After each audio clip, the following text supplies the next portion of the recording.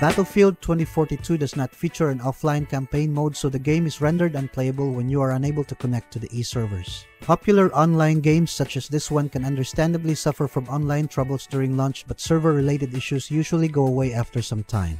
In this video, we'll show you what you need to do if you're constantly getting an error message that says Battlefield 2042 is having a hard time connecting to the servers.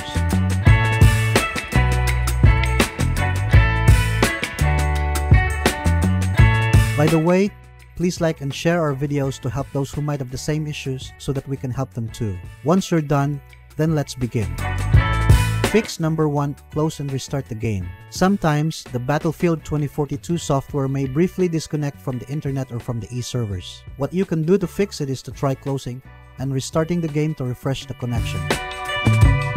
Fix number 2. Check for server outages. If the unable to connect to e-servers error did not go away, and Battlefield 2042 remains unplayable after restarting it, the next important step that you need to do is to check the e-server status. If you have a Twitter account, the easiest way for you to do is check the official Battlefield 2042 account, Battlefield Direct Communication. You can also visit the official e-website if you're planning on checking out other issues aside from a possible server problem. If you don't want to use the official channels though, third-party server status detection tools such as Down Detector may also help.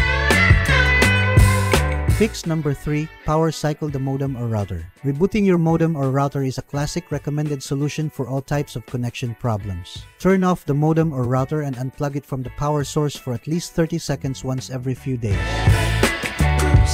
Fix number 4. Run a speed test. You may be dealing with slow connection issues and it's causing your PC or console to fail to maintain a solid communication with the servers. Try running a speed test and see how fast your internet connection is. You want to ensure that you have a minimum of 15 Mbps. If you think that your connection is slow or needs improving, contact your internet service provider.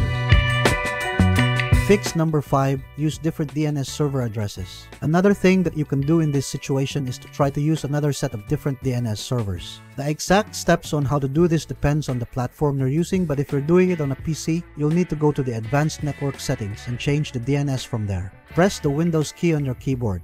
Alternatively, you can go to Windows Settings menu and search the Control Panel from there. Type in Control Panel and open the Control Panel app.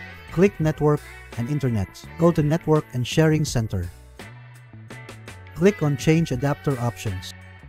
Right-click on Ethernet Network and click Properties. In the Ethernet Properties window, click Internet Protocol version 4 TCP/IPv4, then select Properties. Select Use the following DNS server addresses. For your preferred DNS server, type in 8888. For your alternate DNS server, type in 8844. Make sure to enable Validate Settings upon exit box, then click OK. Fix number 6. Use a wired connection. The final solution that you can do in this case is to try a wired connection.